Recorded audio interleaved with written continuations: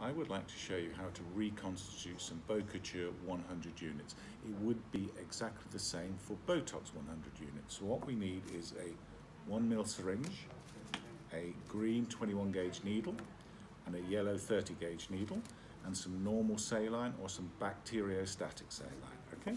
So all we're going to start by doing is putting 2.2 mils of the normal saline into this vial, because we can see at the moment it's just powder to reconstitute it.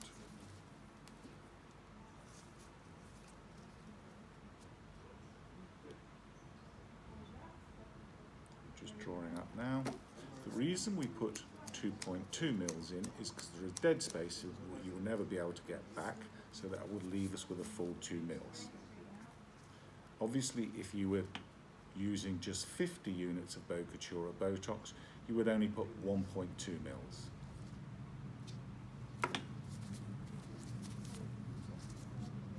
So that's 1 mil gone in. The next, so it's another mil.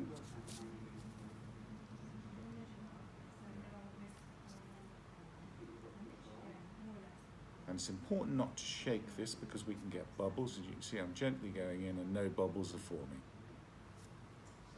And then we need the final 0.2. There we go, that's 0.2. And then we inject that. We could discard the needle, and to actually draw up the Botox, we would just use the needle we're going to draw with, or alternatively, the other method would be that you could draw up with the green needle.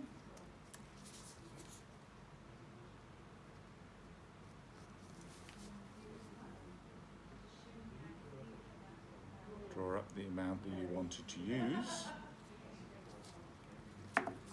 then switch to the green needle, which you could then inject the patient with. Once diluted, the Bocouture or Botox can be kept in a fridge for up to 2 weeks. If you've not used it by this time, you must discard it. Make sure that if you're going to do that, you would label on the actual Bocouture the day you diluted it and also how much saline you put in.